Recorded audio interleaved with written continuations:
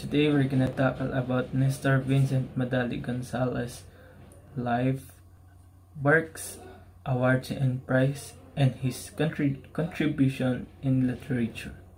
Nestor Vincent Madali Gonzalez, or also known as N.V.M. Gonzalez, was a Filipino novelist, short story writer, essayist, and poet.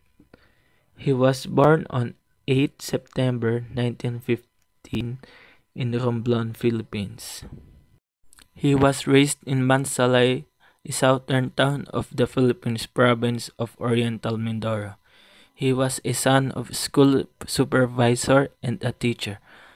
Gonzalez wrote for the Philippine Graphic and later edited for the Evening News magazine and Manila Chronicle. His first published essay appeared in the Philippine Graphic and his first poem in the Poetry in 1934.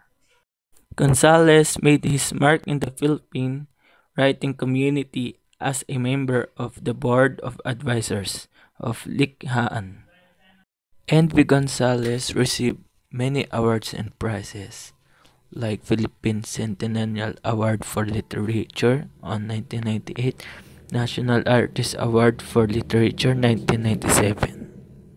Among Gonzalez' books were A Grammar of Dreams and A Bread of Salt and Other Stories, two collections of his short story dating from early 1950s, and the novel of Justice, all published in the last 6 years.